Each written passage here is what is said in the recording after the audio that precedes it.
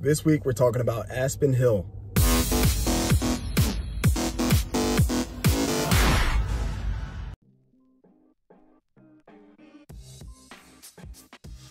If you live in Aspen Hill, your mail is going to go to Silver Spring, Rockville, or Wheaton because the U.S. Postal Service doesn't recognize Aspen Hill as a place. It is a place though. There's 53,000 people there. It's a very diverse community. Niche.com's got it rated pretty high for some cool stuff as well. Number 3 for the most diverse places to live. Number 3 most diverse suburbs. And number 50 for the suburbs with the best schools in Maryland. Aspen Hill is located just about 6 miles north of Washington, D.C. So you're gonna have Wheaton and Silver Spring to the south. To the west of you, you're gonna have Rockville. Olney's gonna be over top you to the north. And to the east side of things, you're gonna have Colesville. So in terms of getting around, it does have a couple main hubs that run right through the middle of it. Georgia Ave being one, runs right through the middle of town. You also have Connecticut Ave that runs right through the heart of Aspen Hill. These major roadways, they'll get you down to the Intercounty Connector, 200. They'll take you all the way down to 495 so that you can get around the whole DMV. They'll also be a straight shot to get you right into the heart of Washington, D.C. When it comes to dining, you have some options there. Pho An and Grill for Vietnamese, Pollo Chicken for a little bit of chicken.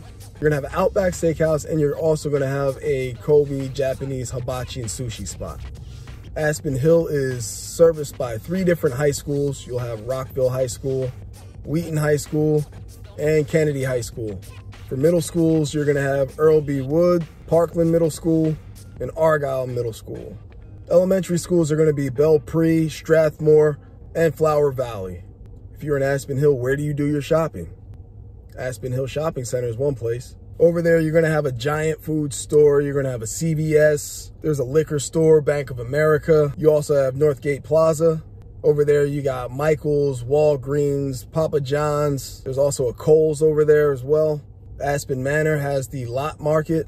They got an advanced auto parts store, so if you need something for the car, you can run right over there. Brazilian Bakery, and that's also where the Outback Steakhouse is. There are quite a few local parks in the area, Aspen Hill Local Park being one of them, Strathmore Local Park being another. You also have the Aspen Hill Club. Over there, you'll have tennis, pickleball, swimming. There's fitness classes. There's a bunch over there to do, so make sure you jump on their website and check that out as well.